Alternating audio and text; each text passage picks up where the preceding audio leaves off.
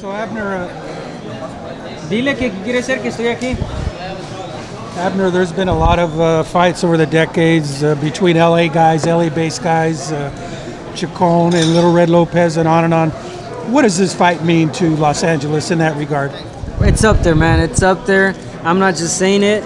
I think we're going to prove it come August 29th. Leo Santa Cruz is not known for a guy that holds. He's not known for his boxing skills. He's just known for a fighter that comes forward and throws the body and punches, and vice versa. I think on my side, I'm known as a warrior. I'm known as a guy that's been in many fights, many wars. So I think when you put two fighters just like that, those styles, it just turns out to be one of the best fights in decades. I think it's going to turn out to be one of those, Gatti-Ward type of fights.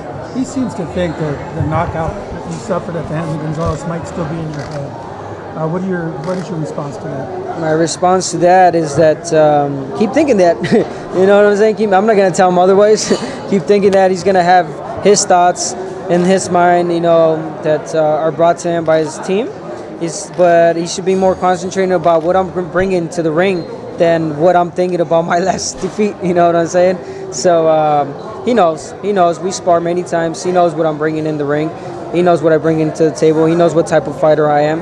He knows the wars I've been in. He knows what damage I could do. So that just lets you know that he's worried. What was it like sparring with him? I was good, bro. I remember nothing but good fights. He's a good sparring partner, good fighter that was helping me out for fights. I helped him out for fights.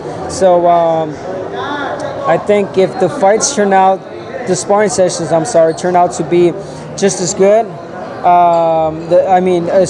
They will be just as good. The sparring sessions will be just as good as the fight, if not better.